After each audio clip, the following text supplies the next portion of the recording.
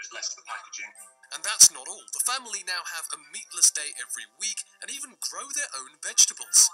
Dr. Sandra Lee is a carbon footprint expert who helped them a year ago. Yes! Doubly impressed. Because a year is a big time. How many people are still doing their New Year's resolutions now? What are we, middle of January? The UK government has set a target of cutting emissions to net zero by 2050.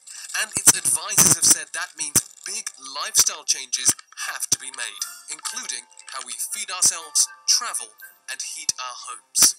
And Sandra, what's your advice to people watching at home about how they can help fight climate change, even in these difficult times? Reducing waste, buying responsibly and locally, and more importantly, help to invest in a green recovery from the pandemic. We can all do our bit to encourage organisations to build back better, but in a more environmentally and socially positive way. Great to see you. Bye. Well done.